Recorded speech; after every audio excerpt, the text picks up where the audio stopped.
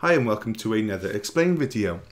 As we know, the Subaru Impreza is a legendary car and is well known for its rally heritage and its all-wheel drive system. Over time, many people have wondered what's actually going on in this all-wheel drive system, so I thought I'd take the opportunity to explain the setup of the Impreza STI. And I have separate videos for the Impreza GX, WRX and DCCD models, so consider subscribing to see those videos.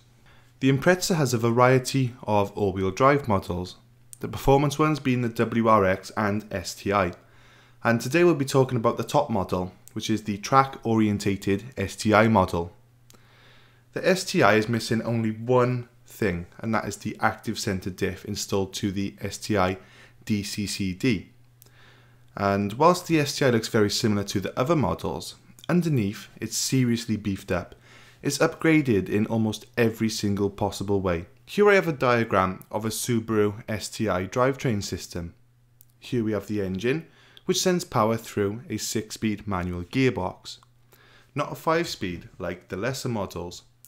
Now this gearbox dictates the gear ratio between the engine speed and the rest of the drivetrain. The center diff is an LSD, and so is the front and rear differentials. The center diff, front diff and gearbox are all housed in the same casing, and these gearboxes weigh an absolute ton. I think the STI gearbox weighs over 100 kilograms. So yeah, check out the video in the description and you can see how my ownership went when I owned a Subaru. Now once the power exits the gearbox, it goes to a center differential. Now this differential is an LSD, or a limited slip diff, and unlike an open diff, which will just allow the power to go whenever it feels like, the LSD will physically split the power and it will force half the power to go one way and half the power to go the other way.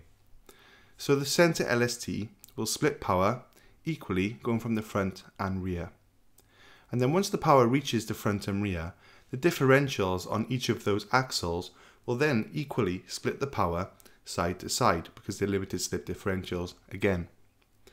Now these are not active or electronically controlled.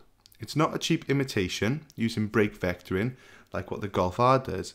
It's 100% the real deal, full mechanical torque split, no computers, no interference. And this is really a big appeal to why a lot of people like the Subaru STI. Now here we have a simulation of how the power would be diverted if the car was to accelerate through a muddy puddle.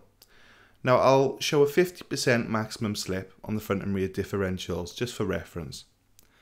Now as we can see, while some power is wasted in spinning the slipping wheel, the wheel is going through the mud, the wheels that are actually on the tarmac and the wheels that have grip, they're still receiving at least some torque. Now on the track, when turning extremely sharp and to full acceleration, the wheels may start to slip a little, but it will not cause the car to one wheel peel. We've covered the GX, we've covered the WRX and we've covered the STI. But the Subaru do actually make one more, and that is the STI DCCD version. Now if you want to see how that actually works as well, be sure to subscribe and check out the videos I've already done on the Mitsubishi Evo and the other models of Subaru.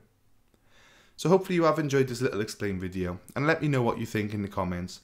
Be sure to subscribe if you do enjoy the videos and to see my future uploads on other cars.